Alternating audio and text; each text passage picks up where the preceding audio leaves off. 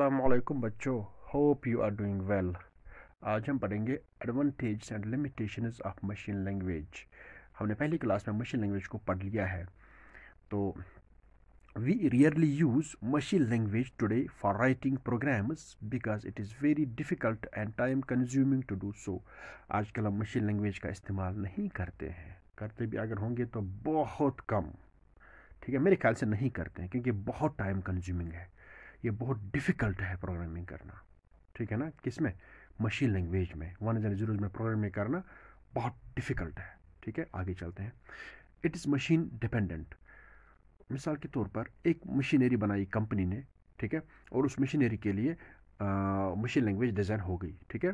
اب پروگرامرس نے وہ مشین لینگویج سیکھی اور پروگرامنگ کر رہے ہیں، تو کچھ ٹائم کے بعد مثال کے طور پر کمپنی نے اگر یہ ڈیسائیڈ کیا کہ وہ اپنی مشینری چینج کرے گی، ٹھیک ہے، تو اس کے لیے پھر سے نئے سے مشین لینگویج ڈیزائن کرنی پڑے گی، اور پھر پروگرامرس کو وہ نئے سے سیکھنی پڑے گی اور پھر پروگرامنگ کرنی پڑے گی، ٹھیک ہے نا۔ آپ کو بات سمجھ میں آ رہی ہے؟ Next, difficult to program. although a computer executes machine language programs directly and efficiently، ٹھیک ہے، چونکہ جو مشین لینگویج پروگرامز ہوتے ہیں وہ computer directly and efficiently execute کرتے ہیں، ان کے لیے کوئی ٹرانسلیشن پروگرام کی ضرورت نہیں پڑتی ہے، ٹھیک ہے نا۔ البتہ میمورائز کرنا آپ کوڈس کو، بہت سارے آپ کوڈس کو میمورائز کرنا ان 1 اینڈ 0 میں، یہ لینگویج میمورائز کرنا یہ بہت ڈیفیکلٹ ہے، ٹھیک ہے نا۔ اور اس مشین لینگویج پروگرامر کو بہت نالجبل ہونا پڑتا ہے اس میں، ٹھیک ہے، اس کو ہارڈ ویئر اسٹرکچر کے بارے میں بھی پتہ ہونا چاہیے، ٹھیک ہے۔ ایرر پرون، یہ جو مشین لینگویج پروگرامنگ کرنے کا مسئلہ ہے یہ ایرر پرون لینگویج ہے، ٹھیک ہے نا۔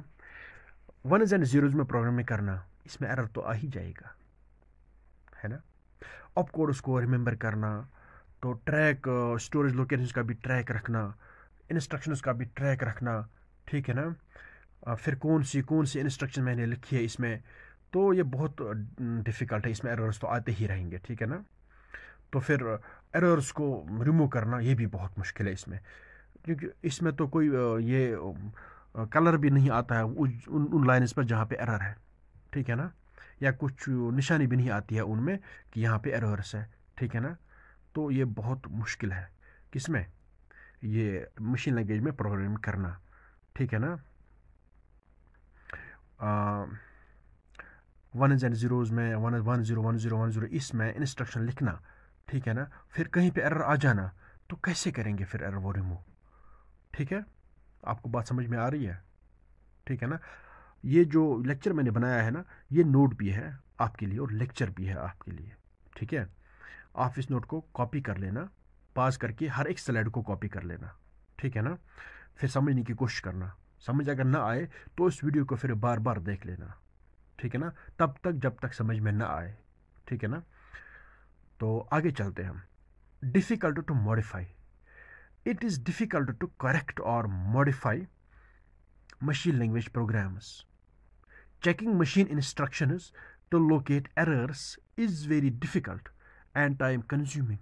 Similarly, modifying a machine language program later is so difficult that many programmers prefer to code the new logic afresh instead of incorporating necessary modifications in the old program. ٹھیک ہے نا۔ یہ جو programme بنایا گیا ہوگا کس میں؟ مشین لینگویج میں، اس کو ماڈیفائی کرنا بہت ڈیفیکلٹ ہوتا ہے، ٹھیک ہے نا۔ کیا ہوتا ہے، کچھ پروگرامرس نئے سے ہی بہتر سمجھتے ہیں پروگرامنگ کرنا بنسبت پرانے پروگرام کو ماڈیفائی کرنا، ٹھیک ہے نا۔ کیسے ڈھونڈیں گے ہم کہاں کہاں پہ ایرر ہے اور اس کو پھر ریموو کریں گے، یہ بہت ڈیفیکلٹ پروسیس ہے، ٹھیک ہے نا۔ بہتر ہے نئے سے ہی پروگرام لکھنا، ٹھیک ہے نا۔ سمجھ میں آ رہی ہے بات آپ کو؟ ویسے بھی پروگرام لکھنے میں جب اتنا ٹائم لگے گا، ٹھیک ہے نا، وہ کتنا ہیکٹک ہے کس میں؟ اس میں پروگرامنگ کرنا، کس میں؟ مشین لینگویج میں پروگرامنگ کرنا کتنا ہیکٹک ہے، ٹھیک ہے نا۔ تو پھر جب کہیں پہ بھی ایرر آئے، ظاہر سی بات ہے اس میں ایک نہیں، اس میں بہت سارے ایرر آتے ہوں گے، تو کیسے آپ انسان یا کیسے اب یہ پروگرامر ایرر اس میں نکالے گا، ٹھیک ہے نا۔ ایک ایک کر کے لائن چیک کرنا، 1 0 والی لائنز ان کو چیک کر لینا، تو پھر نہ کہیں ویژول انڈیکیشن آتی ہے اس میں، پھر ایرر ریموو کرنا، یہ بہت ہیکٹک پروسیس ہے، ٹھیک ہے نا. اینی ویز ایک بات بتاتا چلوں، computer execute programmes written in machine language at a greater speed because the computer can understand the machine instructions without the need for any translation. ٹھیک ہے نا. ایک بات بتاتا چلو یہاں پہ کہ کمپیوٹر جو ہے یہ ایگزیکیوٹ کرتا ہے مشین لینگویج پروگرامز کو بہت اچھے سے اور بہت ہائی سپیڈ سے، ٹھیک ہے. اس کے لیے اس کو کسی بھی ٹرانسلیشن کی ضرورت نہیں پڑتی ہے، ٹھیک ہے نا. یہ بہت بڑی ایڈوانٹیج ہے. کس کی ایڈوانٹیج ہے؟ مشین لینگویج کی ایڈوانٹیج، ٹھیک ہے نا.